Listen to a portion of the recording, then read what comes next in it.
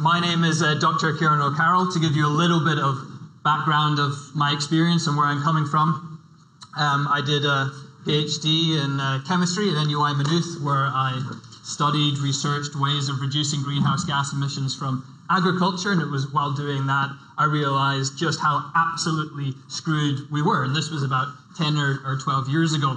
And I have to say I got really depressed. I really struggled with it, and I got involved with environmentalist movements. And with that activism, we continuously lost. We got our asses handed to us.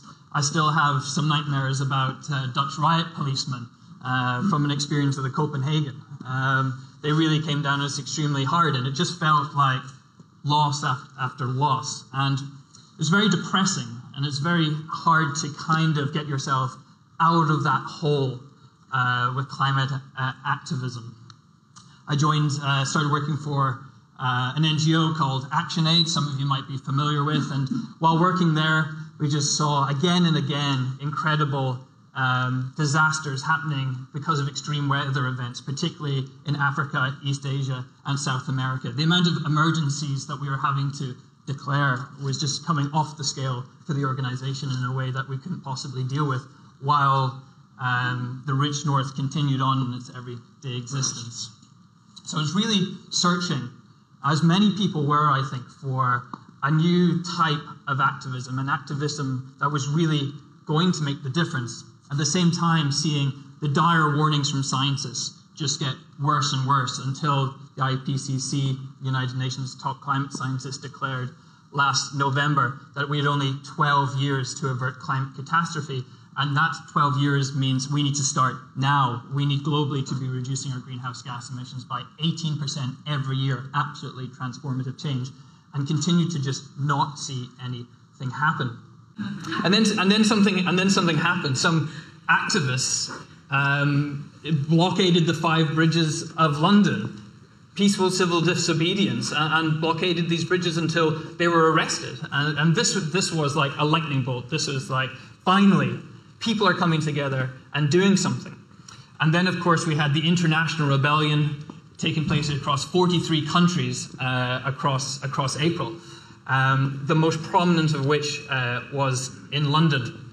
Over 1,000 arrests. We held 5 sites for 5 days in the capital city. Absolutely incredible scenes. The police didn't know what to do with us.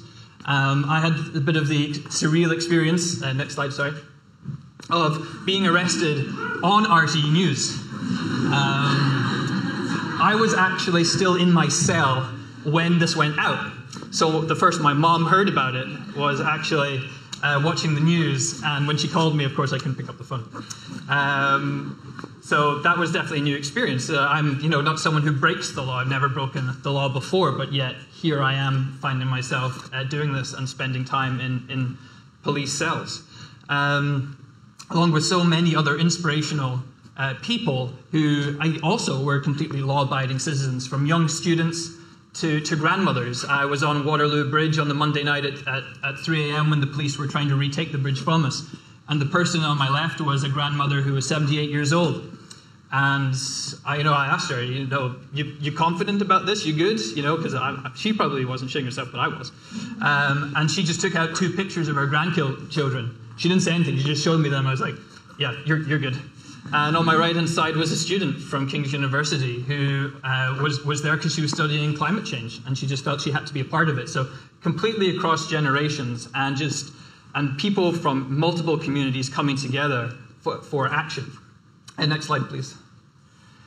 So Extinction Rebellion uses peaceful civil disobedience as a strategy, as a tactic, and it's not just the International Rebellion or the London Rebellion. We've been using it for some time now with bridge blockades, road blockings, council protests, symbolic protests, lock-ons. This is our strategy, and this is our tactic. Next slide, please. But why does Extinction Rebellion use peaceful civil disobedience as our primary tactic? And I think it's worth considering that for the people in Extinction Rebellion, we've kind of gone through the looking glass. We've been through the long, dark night. And all of us realize that we looked at the science and gone, we really have one shot at this. We have one shot at turning the ship around, at major system change to put us back on course. There isn't going to be another opportunity to reverse the trends that we're seeing. We're it. And so what we need to do is get our strategy and our tactics right. We need to give ourselves the absolute best chance of success. And it may be a slim chance of success, but we still need to use the best tactics and methods we've got and give it the best possible glorious try we can. Next slide, please. So peaceful civil disobedience, people think of people like Gandhi and Martin Luther King. And those are people that our tactics emulate, absolutely. But the reason that we use peaceful civil disobedience isn't because it sounds good or it's morally just. Those things are benefits and bonuses. But as I say, when you have only one shot at turning the ship around, at survival of the entire human race and nature itself, we must choose the most effective strategy possible to us, not just because some form of strategy is emulated or considered more morally correct in society, or as I just said, that is a bonus. Next slide, please. So what Extinction Rebellion did when sitting down to think of its strategy is we went to the social science. I mean, we go to the science for climate change to tell us what's happening. So let's go to the social science and tell us what's the most effective type of resistance for mass system change. And Chenoweth and Stephen did an extremely important paper at the end of the 2000s. In fact, Erica Chenoweth originally set out to confirm an assumption she had that violent resistance and violent rebellion were the most effective types of overthrowing governments and creating the change you want. But when she went to actually empirically measure civil disobedience and revolutions from the year 1900 to 2006, she actually found the exact opposite. Non-violent campaigns were more likely to win legitimacy, affect long-lasting change, win domestic and international support, and compel the kind of loyalty shifts and system change that you need. Next slide, please. In fact, she found that non-violent campaigns were twice as likely to succeed as violent campaigns, which was really kind of great research for those of us who think this is the morally correct way to go. Next slide, please.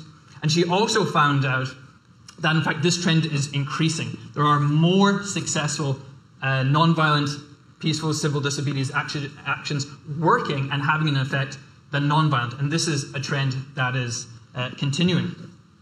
Next slide, please. So for us kind of in the Western world, this, as Erica was thinking, that this is kind of contrary to one's beliefs. I mean, we see on TV all the time, anyone who's watching the Avengers or Game of Thrones, it's violence, violence, violence for people to affect their needs. When we look at our own history books or consider the kind of cultural revolutionary icons that we consider even here in Ireland, it's full of violence. So we really have to kind of, from our perspective, look at, for examples in other parts of the world. And there's other parts of the world that are doing this far better than we are.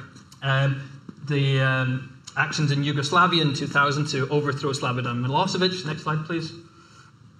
What's happening in Sudan right now? Peaceful civil disobedience taking place to overthrow their president, led by many women. And next slide, please. And the protests against Algeria's president that has led to his ousting. Now, peaceful civil disobedience doesn't work 100% of the time, but it gives you the maximum chance of success. Now, there's 4 key points you have to follow in the civil disobedience kind of rule book to maximize your chance. One, you got to go to the capital city. You got to get in the faces of the elites and the government, and you got to get them to notice. It has to be non-violent, because you need to bring in as many people to point 3 from across the community as possible. And also, anyone can take part in non-violent civil disobedience. Anyone that's tried to feed a baby that doesn't want to be fed understands that anyone can take part in non-violent civil disobedience. So it really grabs as many people and brings them to your movement as possible. Also with non-violent civil disobedience, it's found that where it's rural, city, types of affluence, types of backgrounds, you're far more likely to get people to want to engage in it from across the community than you are with violent disobedience. So that's important as well for the kind of future that you want for your community. And 4, very importantly, it needs to be more than one day. You need to take to the streets continuously, and get in the face of the government and not let them move, get them in their face. And you need to block business as usual, whether that be the military, not letting them move around cities, whether it be the economic Functioning of the city-state.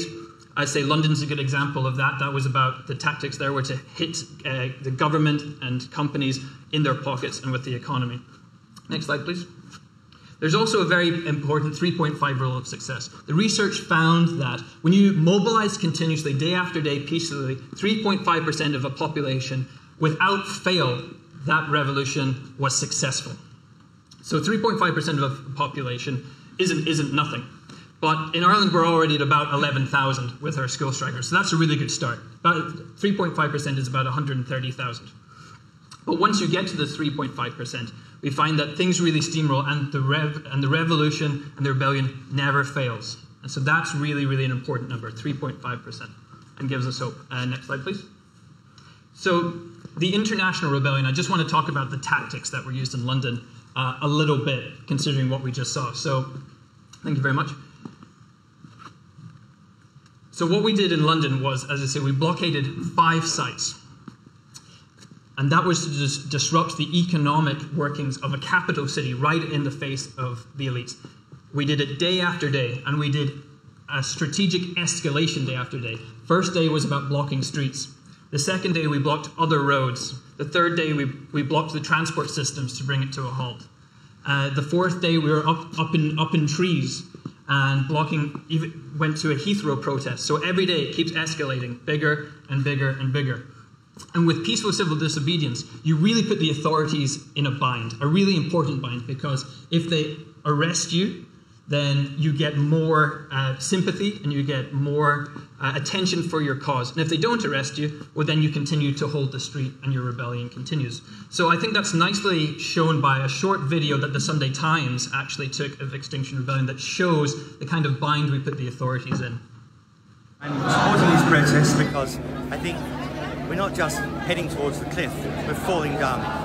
And if we don't stop the immoderate exploitation of non-renewable resources, we are going to die. Extinction Rebellion. It's the protest that has gridlocked a city.